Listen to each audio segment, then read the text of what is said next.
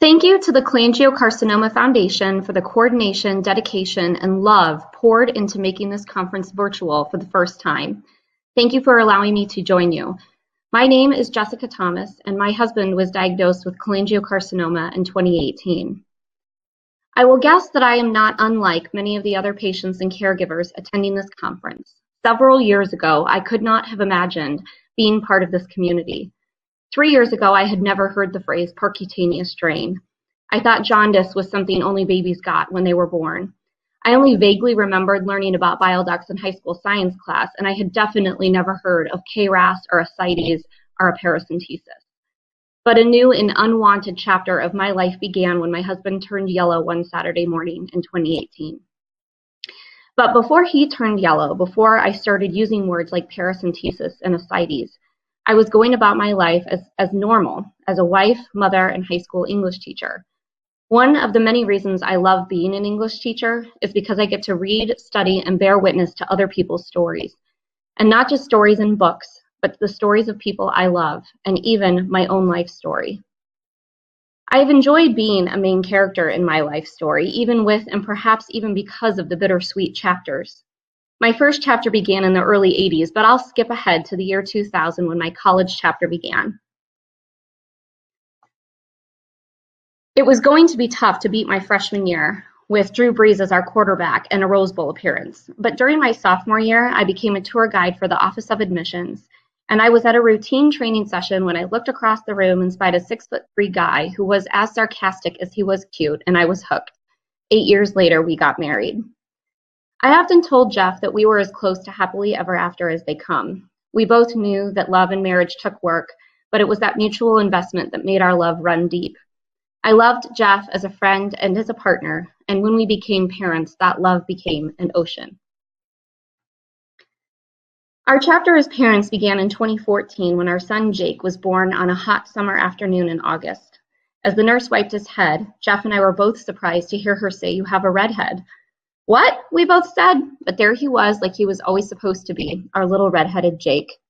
And then that chapter continued quickly when Kate was born in 2016 on an unusually warm spring day in April. As the nurse wiped her head, she said, "You have a redhead." And I said, "Another one?" But there she was, like she was always supposed to be, our little redheaded Kate. Life was busy and full of crying, both from the kids and us, but of also the joy, challenges, and catawampus of being young parents. Jeff had a demanding job as an engineer, and we had our fair share of fights about work-life balance, about the demands of parenting and of financial choices, and about whether or not Jeff should drive 6 hours for a round trip for a bottle of rare bourbon called Pappy Van Winkle. He won that fight. But the chapter of our lives in 2017 was one of my life's sweetest chapters. I was content in the deepest way. Jeff and I had made choices that gave us spiritual footing, financial security, parental joy, and true love as a married couple. Kate didn't need a bottle anymore. Both kids were napping regularly. Life was good. I expected that chapter to last much longer than it did, but the plot took a sharp turn in April of 2018.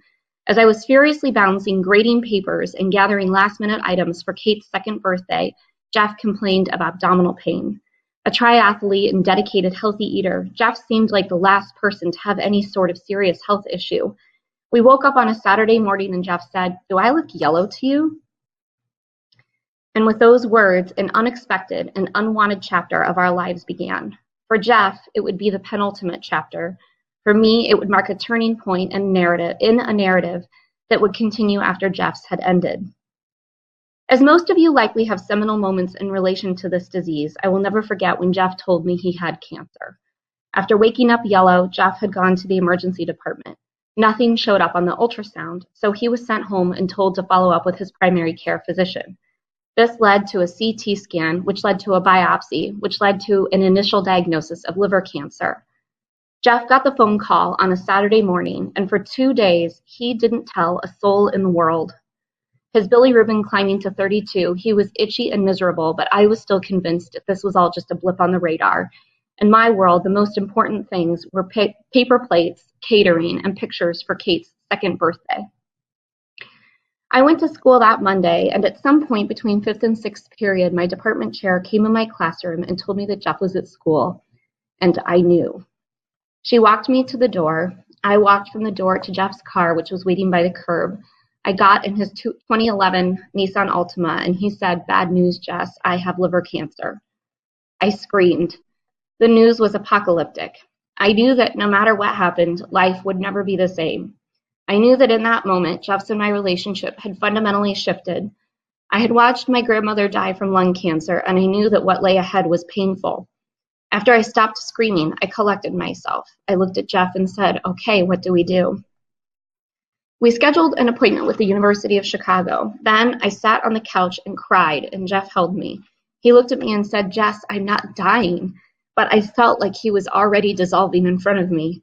And just like we had to do so many times during the 8 months he lived with cholangiocarcinoma, and just as I have had to do so many times in the years since he died, we put all of our emotions on hold and picked up our 2-year-old daughter and 3-year-old son from school.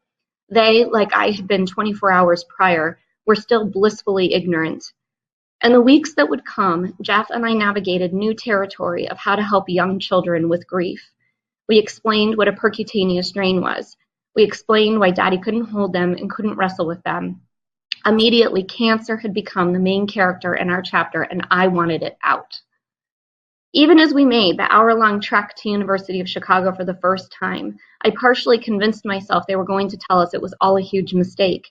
Instead, they clarified the diagnosis. It wasn't liver cancer, it was bile duct cancer. As Jeff's care team, who turned out to be humans first and doctors second, explained the anatomy of a bile duct and liver, as they explained the difference between intrahepatic and Klatskin and extrahepatic tumors, I kept wanting to interrupt them and say, "You have the wrong person." We drove home talking about options, and I said, "What do you want to do? It's your body after all." And I loved Jeff when he looked at me and said, "I know it's my body, but it's our lives." As any chapter with cancer as the main character is disorienting because most of the characters are new and they come out of nowhere. Doctors are main characters, nurses are main characters, pharmaceutical companies are main characters, drugs are main characters, and their names look like alphabet soup. Paradoxically, the number of characters shrinks and tightens in ways that are both liberating and suffocating. Searching for foreshadowing, I clung tightly to Jeff's doctors, overanalyzing their facial expressions and vocal inflection. I searched endlessly for nameless characters who were conducting clinical trials that might change where I saw our plot heading.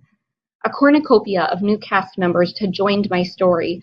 I was full of rage for not having invited them in, but deeply humbled and grateful that Jeff's care team at University of Chicago turned out to be characters I'd want in my story anyway. People who care deeply for the humans in front of them and also for the families they go home to.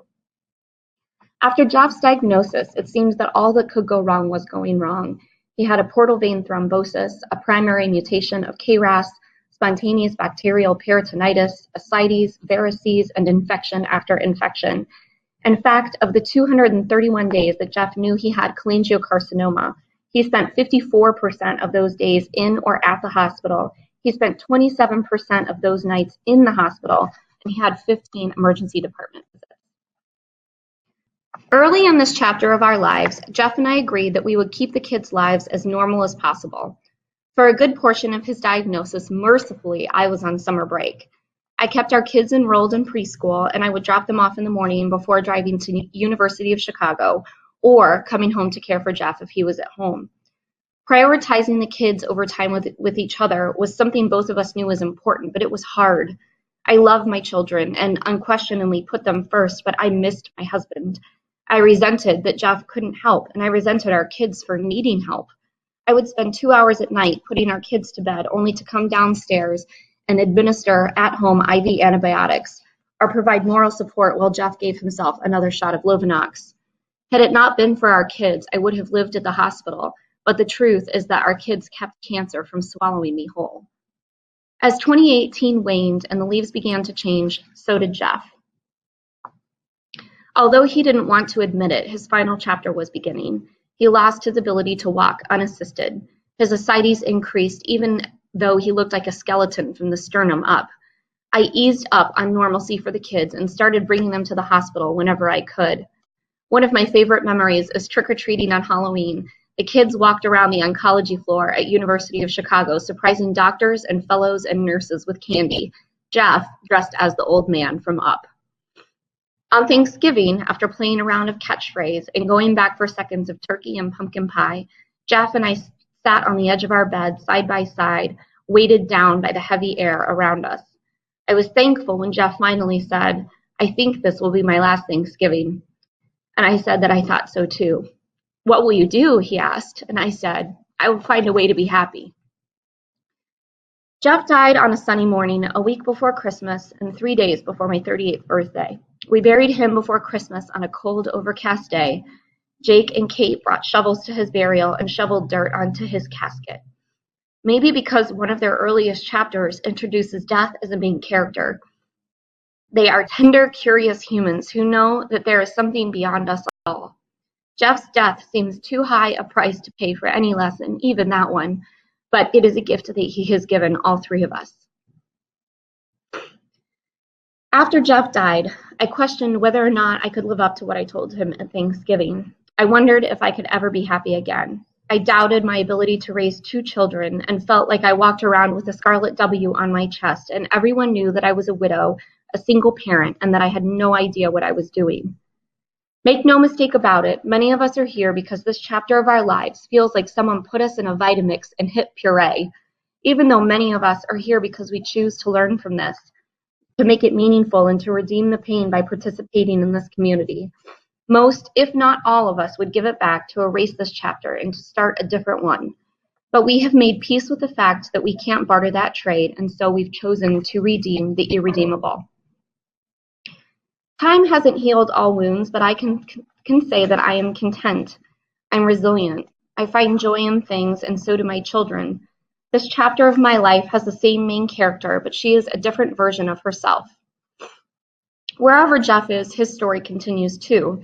He will always be a main character in my story, even though he doesn't have any more dialogue. The headstone that bears Jeff's name also bears mine. Since his death, the tone of my story has shifted, and as I always tell my students, when the tone shifts, pay attention. Something has happened, something important and meaningful, and usually something we can learn from. The kids and I are doing better than I thought we would. Life has a way of finding a way, and I have used the stories of others to guide me with how to walk the path of grief with my children. Now Jake is 5 and about to start kindergarten. Kate is 4 and in preschool.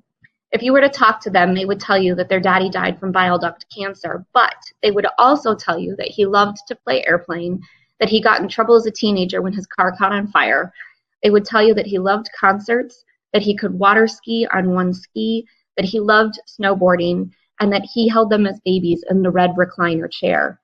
They would tell you that he loved the snowblower, that he swam in the baby pool with them, and that he could run really far. Their memories may not be their own, but stories have a powerful way of becoming part of our identity, and my kids feel connected to their father, even though he died before they can remember him. It is strange to say that I was excited to be invited to join you, but I was, and I know that it's not because I rejoice in our shared suffering, but because our stories are connected. We are characters in each other's stories, regardless of whether we have names or dialogue. Thank you for inviting me to share my story with you. I am humbled to bear witness to yours.